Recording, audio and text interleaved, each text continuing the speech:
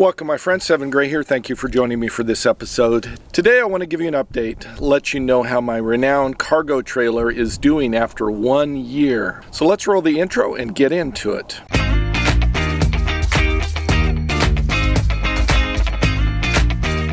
This video is sponsored by Renown Cargo Trailers. A year ago, I purchased the cargo trailer back here from Renown Cargo Trailers out in Georgia. I drove up there from Florida to do the purchase. I'll link the video above. So I've owned this for about a year, and so I just want to go through my experience, how the cargo trailer is doing, and 7 things that I would do differently, knowing what I know now about the cargo trailer.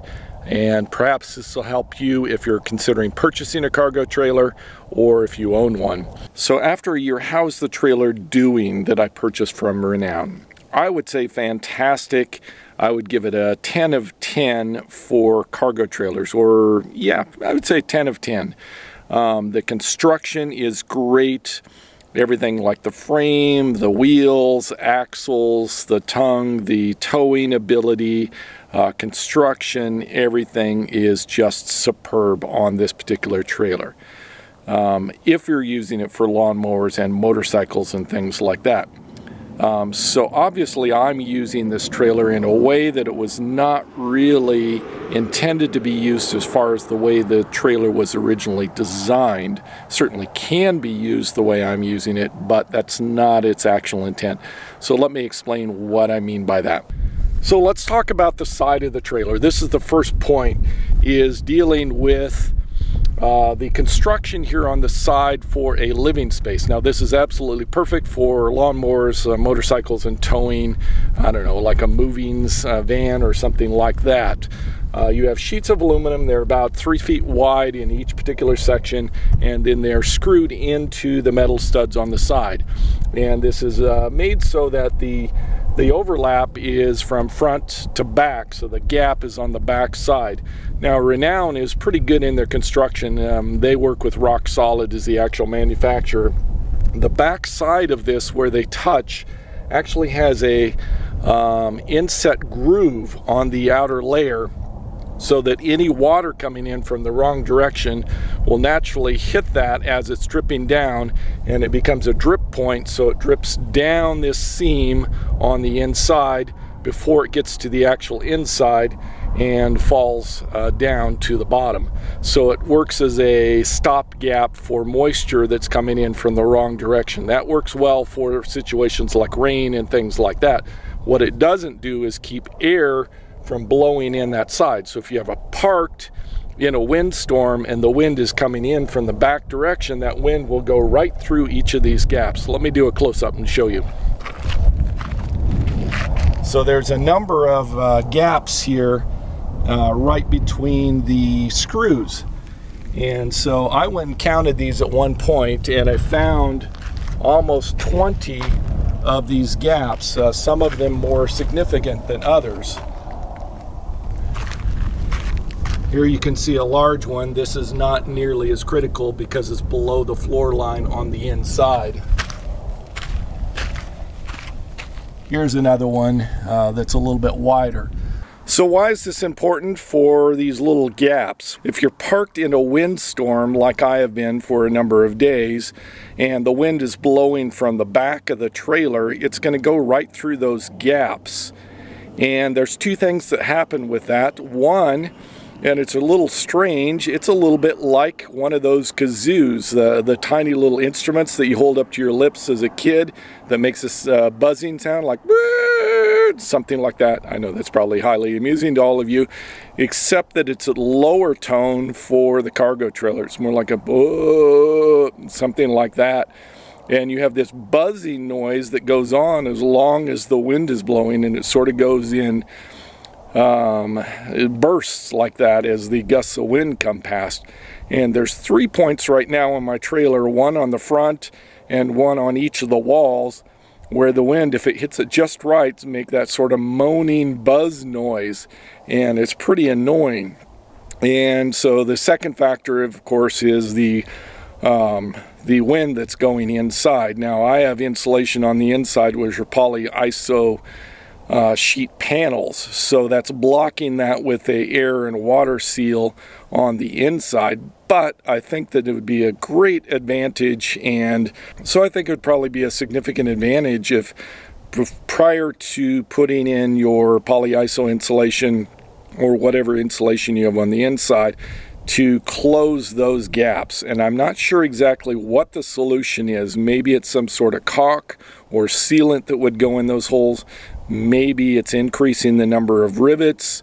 I'm not sure. I suspect that Renown Cargo Trailer and Rock Solid probably have a great solution for this. And so contacting them prior to your purchase and when you're working with them in the purchasing process, I would bring that up and talk to them and see what solutions they have in mind. And it would probably be worth paying a little bit more to have that done, or after you purchase it, before you install your foam panels for your insulation, to implement some sort of sealant in there. I don't know what that is. Maybe you can write in the comments below your suggestions or things that you are aware of for that particular thing. So that would be point number one. Point number two, I would say talk to your salesperson.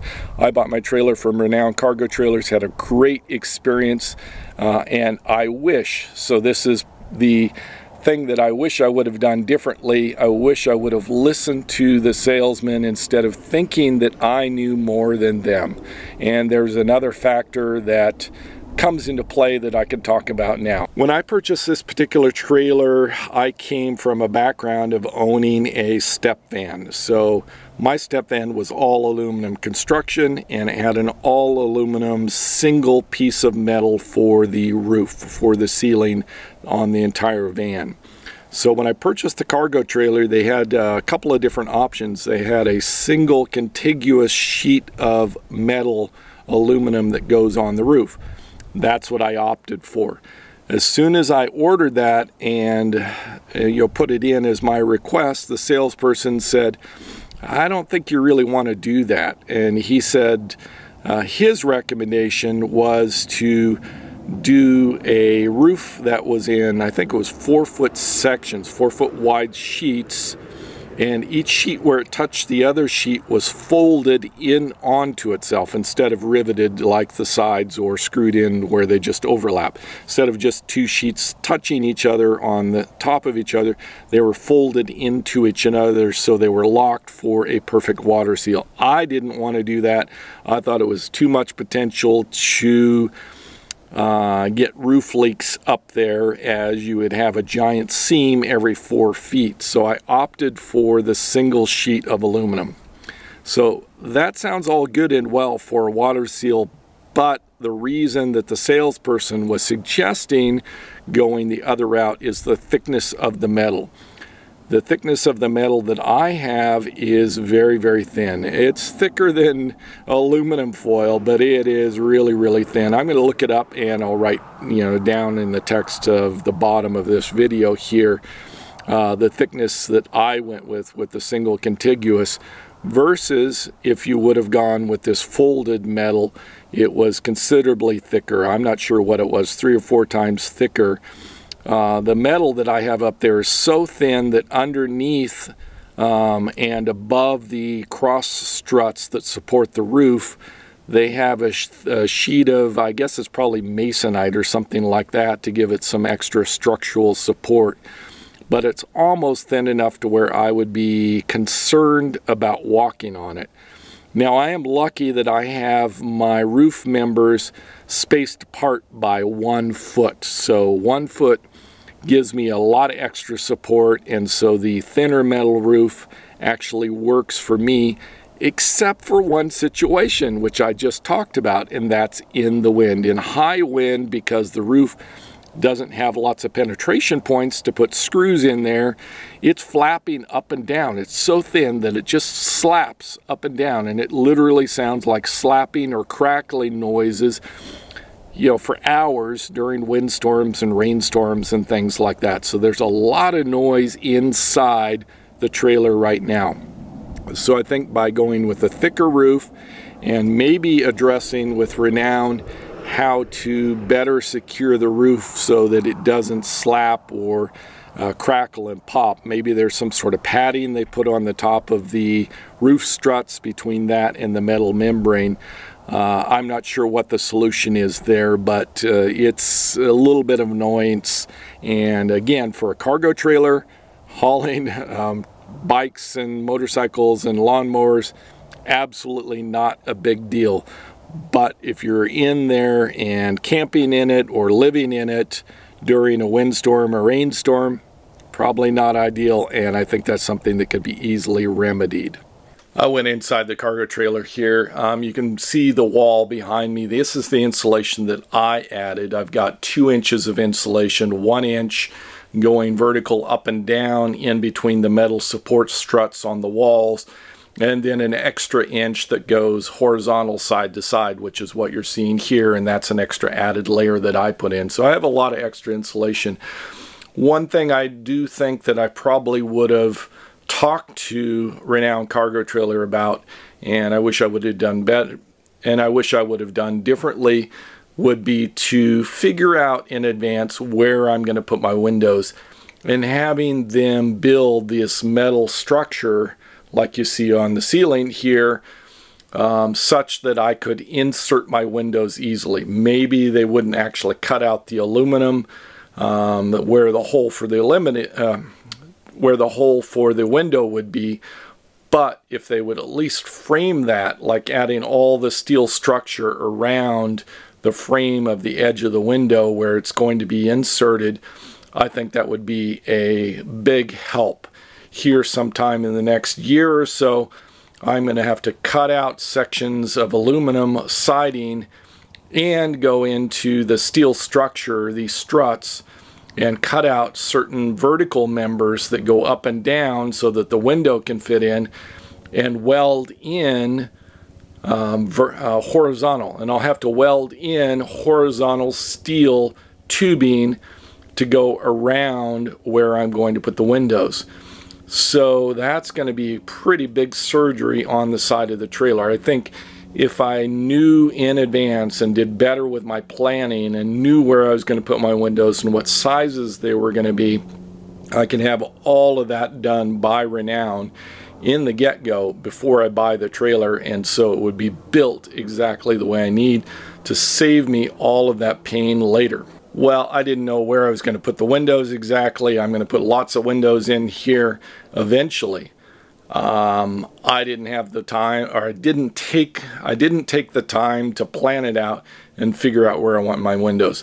So that would be my advice number 3, is plan in advance exactly where you want your windows, what the sizes are, give those specs to Renown so that you can have everything framed out in advance for you, so all you have to do is drop your windows into that space. I think it would save you a lot of effort, and it's also nice to have actual light inside that's coming, natural light from sunlight outside as you're moving into your space, rather than living in a dark box like I've been for most of this last year.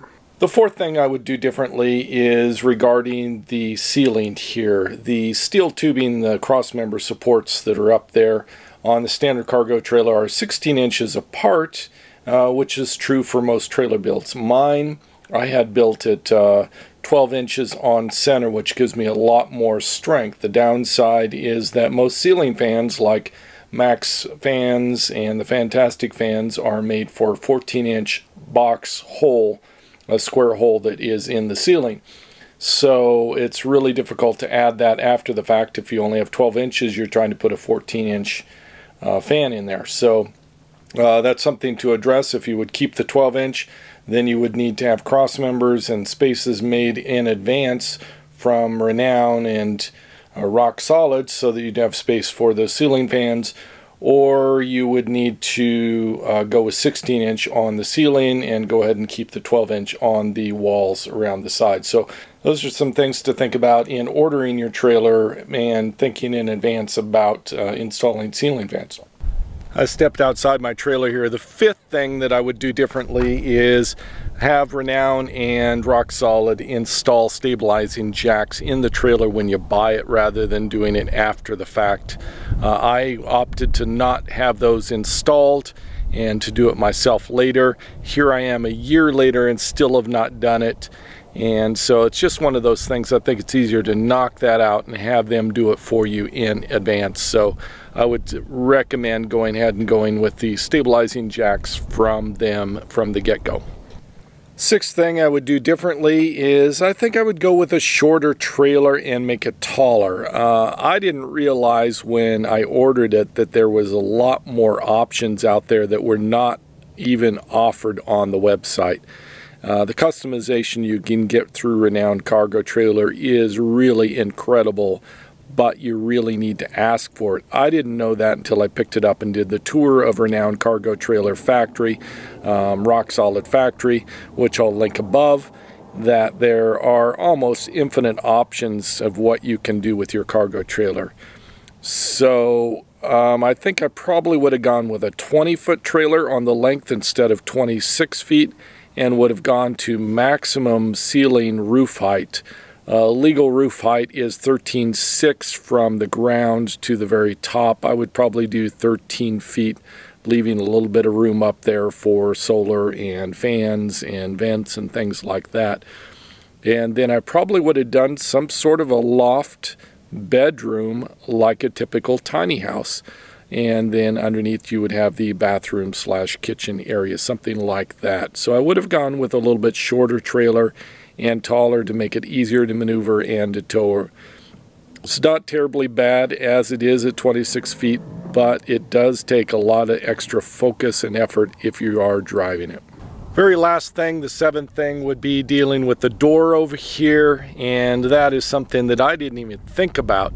So the doors actually are lowered down a little bit more with the steps on the inside. So the door starts at the very, very bottom of the skirting instead of where the bottom of the floor is, and go up from there. So you have a set of steps that cut into the inside. So I would do this a little differently. Let me show you. This is what the steps look like down here. So there's a little step. I've got a step stool outside. And what I would do, instead of putting the bottom of the door down here and then having about 6 inches before the ceiling height, I would start the door here and go up. And that way this would not be there. And then what I would do is put a set of steps underneath the trailer that would pop out, so that the door on the inside would be level with the floor, and that would make it way easier for your build out to not be losing this floor space inside and have your door equal to the bottom of the floor on the inside of the trailer. Hope that makes sense. So that's it. Those are the 7 things for cargo trailer a year later that I would do differently if I were ordering it again. Overall, again, from Renown Cargo Trailer and Rock Solid, it's been a fabulous trailer, perfect for cargo hauling, and I would say a 9.5 out of 10 for converting into a camper or tiny house space. Just a few things that I think you'd probably want to prep before you start into your building, or consider before you get it too far into your build. That's all I have for this episode. Thank you so much for watching. Savor the moment. Appreciate all your comments. Write them down below, and I'll see you in a future video.